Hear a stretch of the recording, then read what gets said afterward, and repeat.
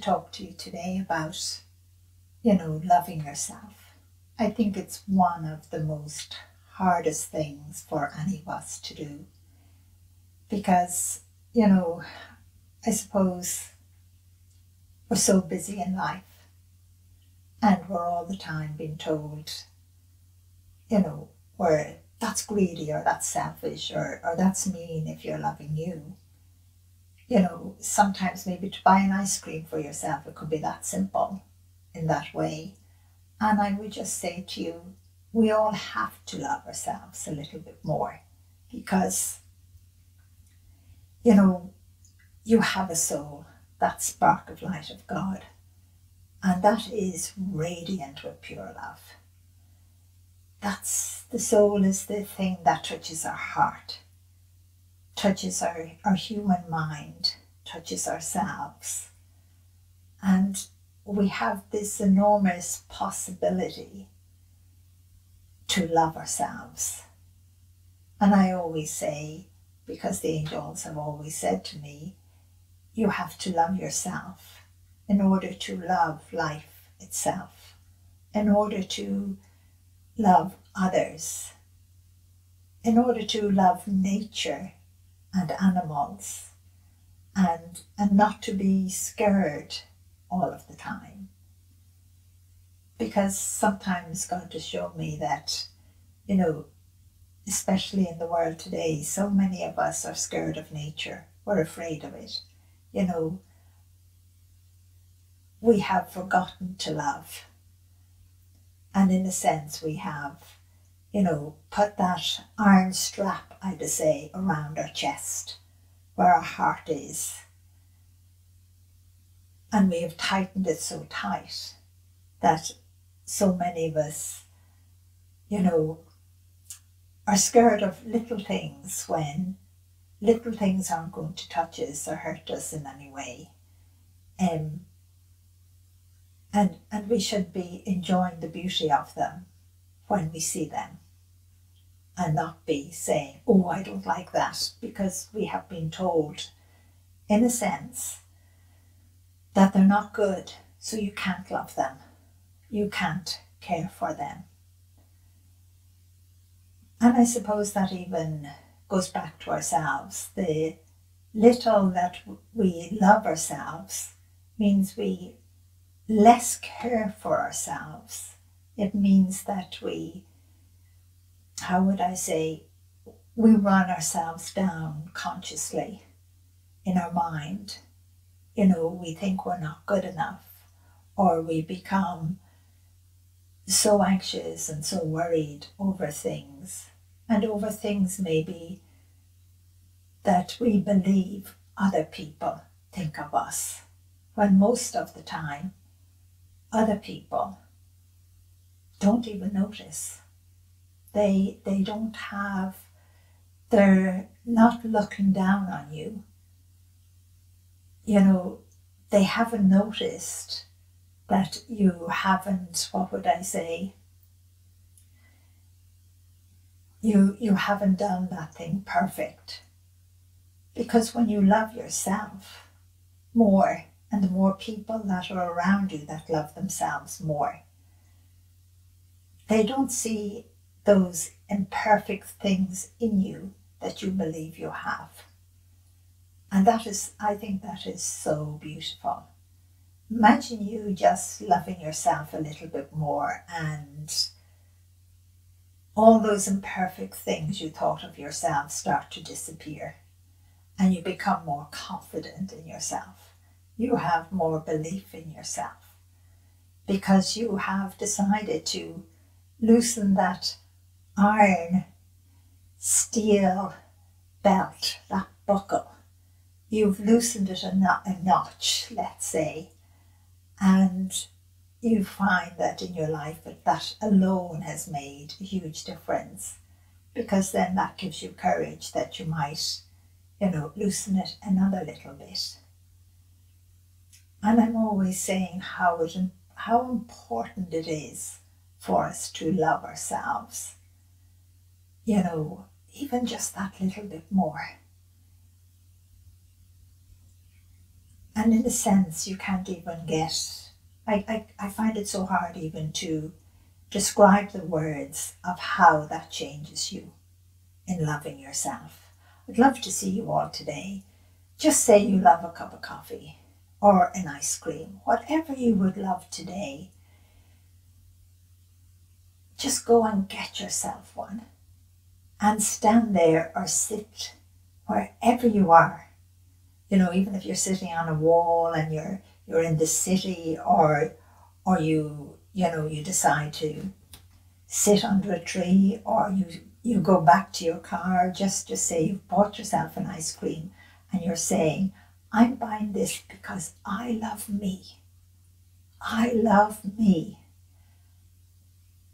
And wherever you sit or wherever you stand, that every mouthful or every taste in your mouth, that you really enjoy it. But you're so conscious of this enjoyment, this taste, that it's loving you, that you are actually doing this to love you. And I think that's something we seldom do. Like, we're in a rush sometimes, or we're in work and we drink a cup of coffee or a cup of tea, or we're eating our lunch, but we're eating it fast. And sometimes we say, oh, that was lovely, I enjoy that. But just think about it. How much did you really enjoy it in loving yourself? It's like, just become conscious of it. That you have loosened that belt, that steel belt, that buckle. You've pulled it back. And you have decided to treat yourself once a day. And even if you find that too hard, say to yourself, well then every second day I'm going to treat myself. But I'd love to see you do it every day. It could be the simplest little thing that you do. It could be that you take a moment to be outside on your own, or you take a moment to stand at the door or at the window, or you take a moment, on your bicycle. You go for that cycle, that 2-minute cycle, and you allow yourself to be free in loving you. I guess in a way, loving yourself is being free.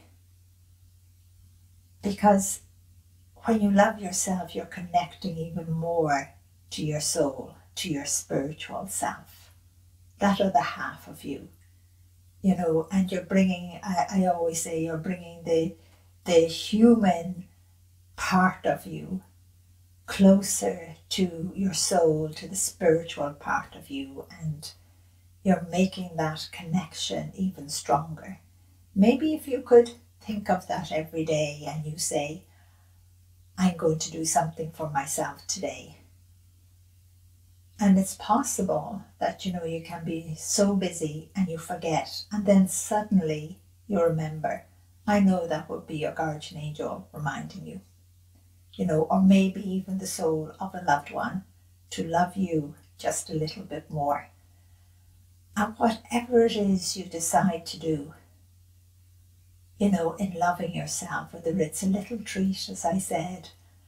I remember one day for myself, my guardian angel said, Lorna, you haven't loved yourself today. You've been so busy. You haven't actually had time for you to allow your soul to come forward in a more loving way of loving you. And my guardian angel is always reminding me of that. So I took a moment. I took that little break. And I know I'm always getting cups of tea. That just be me loving myself. But this day, I opened the door and I went out into the garden.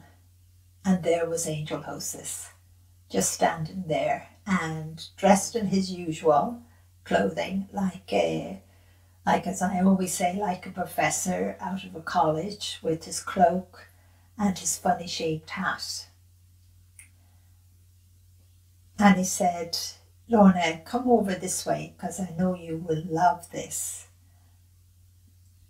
And it was like, how would I say, I just took those few steps forward and I became so conscious of loving me that it was like as if I was walking on air. I was making that spiritual connection, that human connection to my soul. I was just loving me for that moment.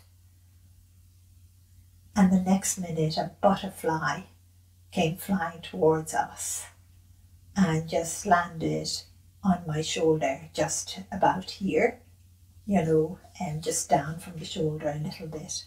And I turned my head and looked at it and raised my arm. And I just enjoyed that moment. And it probably was only a few seconds. And then the butterfly flew away. And how would I say this? It was like as if as well, in loving myself and that human connection to my soul of loving me a little bit more was like a big breath. A big, big breath of the universe, of everything. And then I just sighed and let it out slowly. And I walked back into the house to finish my work. But I felt like a new person. I felt, joy, happiness.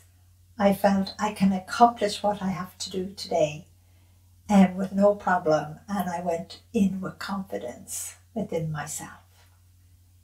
So I would love you all just to try and love yourself a little bit more, even once a day. Give yourself a little treat, even if it is only for a minute. A minute can feel like an eternity. I'm trying to say the word properly. But it fills you with life because, again, in loving yourself a little bit more, that spark of light of your soul, that fills every part of you that God has given you, a part of God's self, and is out there, is, how can I say, you just become connected a little bit more as well, and you're happy. You feel much, much happier, and a lot of fears and anxiety disappear. You become more confident in yourself because you start to believe in you. So I better not go on too long because I don't want to bore you in any way. But I'd love you just to maybe start today, love yourself a little bit more.